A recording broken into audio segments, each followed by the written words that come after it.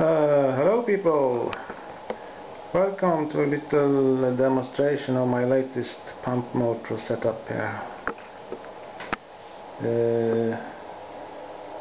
I finally got a coupling there that is fairly steady, so I can spin my little Dremel. For this test I'm using a non-cordless Dremel, you can see there. So I just want to see what happens when I spin up the pump motor, and the only load I have now is this 11 watt bulb over there, because last time I didn't have any load at all and that was not good. So let's see what happens now with this one. We'll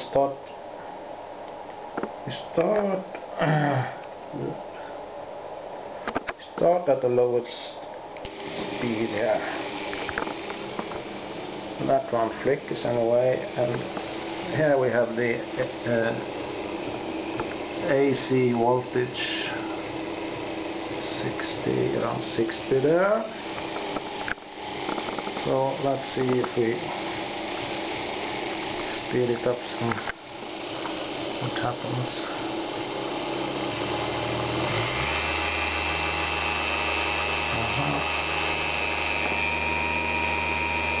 140 volts, and that is the frequency. We'll go up a bit.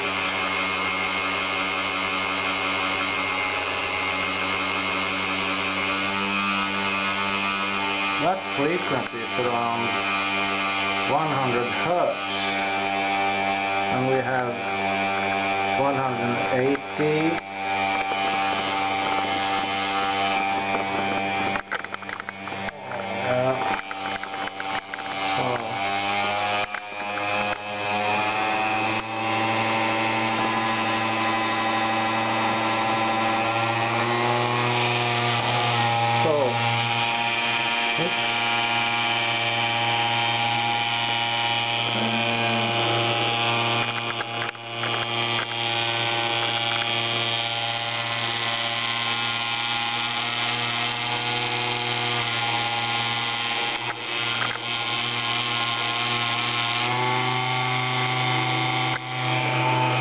So that's 230 volts AC, and what's that? And the frequency now is like, I don't know, maybe 125 Hertz or something, which is a bit surprising to me, you know,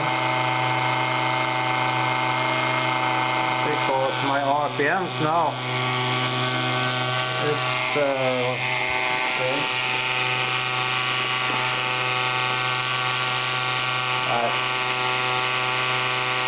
Anyway, the RPMs now should be like around 1500 RPM, you know.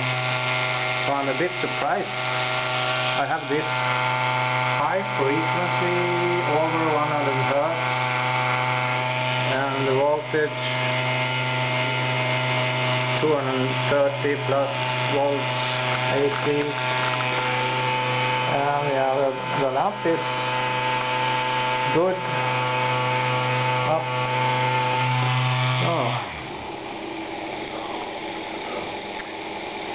So the conclusion is this was better than I was expecting, you know, because I have 220 volt plus, even around 1500 RPMs, you know. So I don't know, because this pump motor should be a two. Let's see it.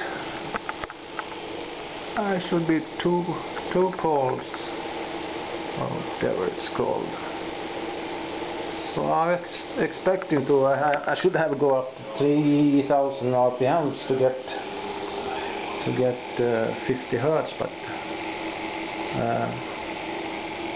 that doesn't. That's not the result. So I don't know. So the question now is if this 220 volts are managed to produce here from my pump motor, is that going to be enough to trigger or drive the two compressors? That remains to be seen. I'm waiting for delivery of my second compressor this week. Alright, thank you for looking and listening. See you around. As you see there, I don't know if you can see, the setting on the scope is 10, it's 100 volts per square, and it's 2 milliseconds on the time scale. Alright, see you later.